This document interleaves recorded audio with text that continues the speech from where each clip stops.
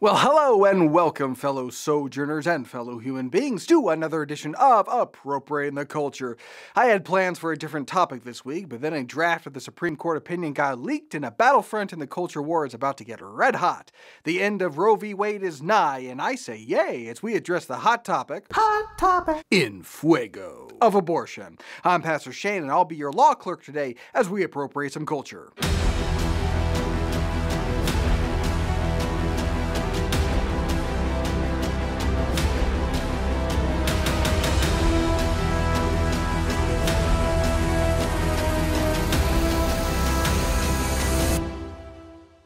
You know, lately I've been feeling somewhat more optimistic about the direction of our culture, a growing sense that the tide is turning, that we are perhaps on the verge of another great awakening.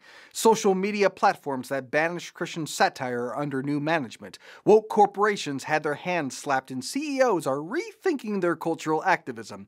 Parental rights are being reestablished and parents are removing their children from the indoctrination centers. And now Roe v. Wade looks to be going the way of the Dred Scott decision, which is in the trash bin of other bad rulings. I'm sure you're probably wondering, is this all because of ATC? Yes. Now, for those of you who are somehow unaware, on Monday evening, Politico released a leaked draft of the majority opinion written by Alito on the case Dobbs versus Jackson Women's Health Organization. And in the opinion of Kavanaugh, Barrett, Gorsuch, Alito, and my favorite justice, Thomas, I have his rookie card and everything, have determined that Roe and Casey have no foundation in constitutional law. The decision of the justices was reached after finally reading the Constitution for the first time in over 50 years. The authenticity of the leaked document came from Chief Justice Roberts, who put out a statement, quote, "Yesterday, a news organization published a copy of a draft opinion in a pending case. Justices circulate draft opinions internally as a routine and essential part of the court's confidential deliberative work. Although the document described in yesterday's reports is authentic, it does not represent a decision by the court or the final portion of any member on the issue in the case." Which is important to note. It's a draft, not a final ruling, which is probably why it was leaked to begin with. A desperate attempt to create public pressure and intimidate one of the majority justices into changing their minds. This is the first time in American history that a draft has been leaked, and it's going to reap the whirlwind. There will be investigations, and I do expect prosecution. But the leak has had its desired effect, which was to unleash panic and hysteria from unhinged celebrities and politicians. But before we get into their statements, we need to establish some facts first. Most important is this: overturning Roe v. Wade does not eliminate abortions in this country. It does not outlaw abortions on a federal level. It simply reverts it back to the states and legislative bodies. So for instance, in my state of California, in 2002, the state legislature passed a law that says, quote, "The state may not deny or interfere with a woman's right to choose or obtain an abortion prior to viability of the fetus or when the abortion is necessary to protect the life or health of the woman." That law, and many like it in 16 states and in the District of Columbia, won't change with the overruling of Roe v. Wade, which is important to note because according to certain polls, 65% of people wrongly believe that if Roe v. Wade is overturned, abortion will be illegal everywhere, because 65% of the population is ignorant. Like these folks from the celebrity class. Actress Amber Tamblyn tweeted, quote, "Tonight, our highest court declared war on more than half of its citizens, women, and birthing people everywhere. The overturning of Roe v. Wade is a political act of violence against us, and we will not accept it. We will fight, and we will not stop. Ever." I'm not sure if you've taken a civics class, but it's actually Congress that declares war, and they have not, in fact, declared a war on women. And it's not a political act of violence in that it's not violent. Okay, you're not being literal, you're being hysterical. Classic birthing person, am I right, non-birthing fellas? Bradley Whitford opined, "If life begins at conception, why aren't Republicans making sure that the men who cause pregnancy take any responsibility? Because they're not pro-life, they are anti-women." Have you ever met a pro-life person? Stop abortion and force men to take responsibility for the babies they helped conceive? Oh no. All right, fine. You twisted my arm. I accept your terms. Politicians naturally got involved. Here's Elizabeth Warren on the warpath. I am angry. Angry and upset? Angry and upset and determined. The United States Congress can keep Roe versus Wade the law of the land. They just need to do it. I've never seen you so angry. You seem to be... This is what the Republicans have been working toward this day for decades. They have been out there plotting, carefully cultivating these Supreme Court justices so they could have a majority on the bench who would accomplish something that the majority of Americans do not want. 69% of people across this country, red states and blue states, old people and young people, want Roe versus Wade to maintain as the law of the land. We need to do that. If the American people are so in favor of abortion, then what's the problem with making it a Democratic issue? Why are you so upset that it's now in the hands of elected officials who are subject to the votes of the people? Roe v. Wade is so popular it can't be decided by the people in their states? It's just too popular, its support is too broad, it must remain decided, as it always was, by 7 old men in robes, because democracy, or something. Congressman Eric Swalwell jumped in the fray, saying, "The Republicans won't stop with banning abortion, they want to ban interracial marriage. Do you want to save that? Well, then you should probably vote."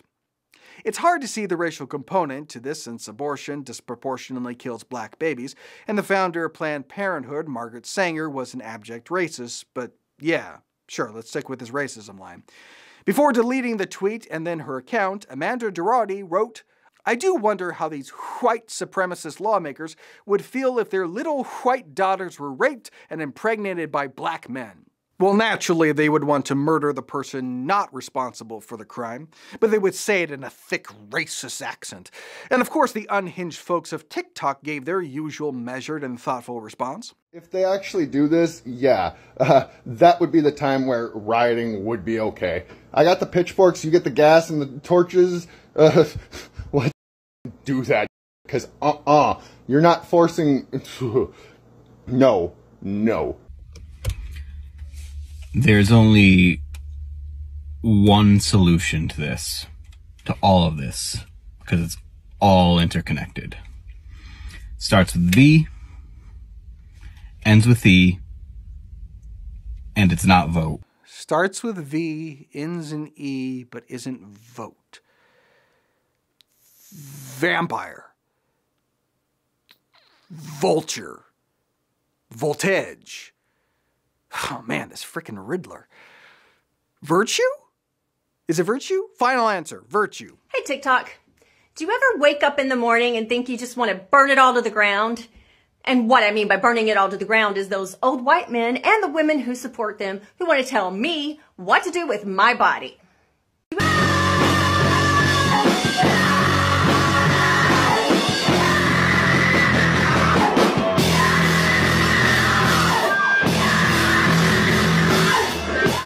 Definitely not virtue. You know what? I'll just go ahead and say it. If Roe v. Wade gets overturned, I am getting a vasectomy. Vasectomy ends in Y. But I think I speak for the entirety of the human race when I say, we support your plan. Now, as to the serious business of what this means for shaping the culture, I think that Christians have to understand, and largely do understand, that Roe v. Wade is not the end point, it's only the start. In fact, there's even debate in conservative circles as to whether or not a federal prohibition of abortion would be constitutional. Charles Cook in National Review says, quote, "The federal government enjoys only the limited powers that are delegated to it by the federal constitution, and setting abortion policy is obviously not among them. Abortion is not commerce, as that term was originally understood by the public, and nor is it a tax, duty, impost, excise, debt, or credit, a rule of naturalization or bankruptcy, a standard or weight of measure, a punishment against counterfeiting, a post office or postal road, or the use of them, a type of patent, a lower court, an example of piracy or felony committed on the high seas, a matter of war or letter of marque, a reprisal or an army or navy, or a calling forth or disciplining of the militia. Abortion is not spending, it's not naturalization policy, it's not the addition of a new state or territory, it's not the time, place, or manner of a federal election, nor in either direction does abortion come within the purview of any of the 27 amendments that have been added to the Constitution since 1787. That's an accurate statement from a strict constitutionalist. Abortion can be ended on a state level, but, like slavery, to be properly eradicated nationwide under our system, it would really require a constitutional amendment, which seems unlikely. This is still primarily not a legal or legislative battle. It is a spiritual battle. It is a battle for hearts and minds.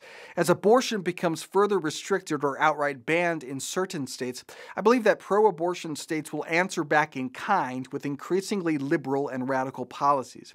In fact, just hours after the Supreme Court draft opinion was leaked, Senator Blumenthal held a press conference on the steps of the Capitol calling for another vote on the Women's Health Protection Act, which is a nationwide right to abortion through all 9 months of pregnancy. The more and more threatened abortion becomes, the more and more radical its proponents become. What used to be safe, legal, and rare becomes shout your abortion. What was once begrudgingly accepted as an unfortunate but necessary evil is now celebrated by lighting up the World Trade Center pink. What was once private, painful, and difficult is now a reason to throw a party complete with cake. If Roe v. Wade is overturned, that's great, but the cultural fight is just beginning. So with that in mind, next week we'll lay out the Christian premises against abortion and tackle the common arguments for it in a more comprehensive way. In the meantime, like, subscribe, rate, and review, follow me on the major socials, and I'll see you next week for more Appropriating the Culture.